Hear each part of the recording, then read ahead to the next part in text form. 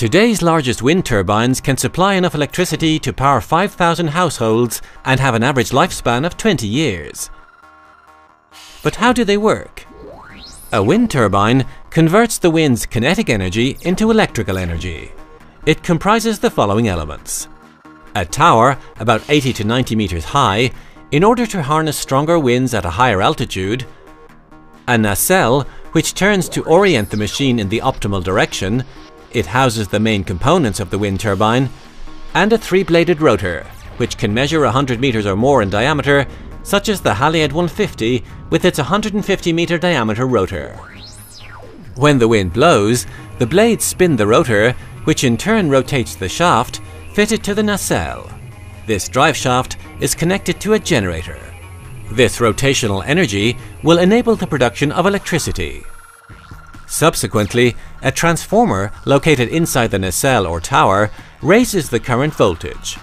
This allows it to be transported more efficiently via the electrical grid power lines.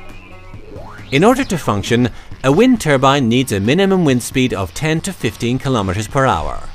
And for safety reasons, a wind turbine will automatically stop when the wind speed exceeds 90 kilometers per hour. The power provided by a wind turbine increases exponentially to wind speed.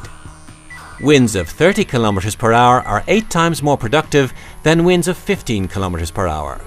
Hence, the location of the wind turbine is key. To harness the wind in the best possible way, equipment is integrated into the nacelle to continually measure the wind speed and direction. This enables the wind turbine to be optimally oriented into the wind and to modify the rotor blade angle. There are two main categories of wind turbines: onshore and offshore. The installation of offshore wind turbines, usually installed some 10 kilometers or more off the coast at a seabed depth of 25 to 30 meters, is more costly. The foundation and tower must be able to withstand the force of the waves, and connection to the electrical grid means laying underwater cables. On the other hand, more regular winds enable the generation of typically 6 megawatts of electricity compared to 2 to 3 megawatts for onshore wind turbines. Modern wind turbines operate with an efficiency in the range of 20 to 50%.